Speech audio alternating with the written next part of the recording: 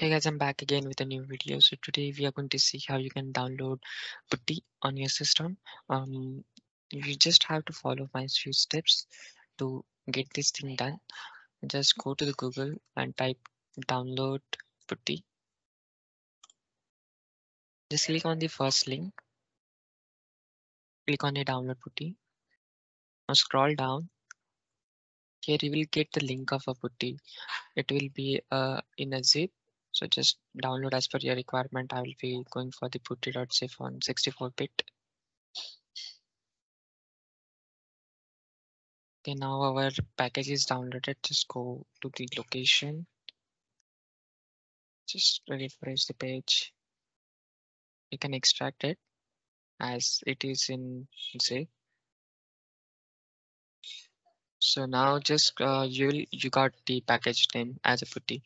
Just double click on it and you will get this section. So from here you can access your server so easily.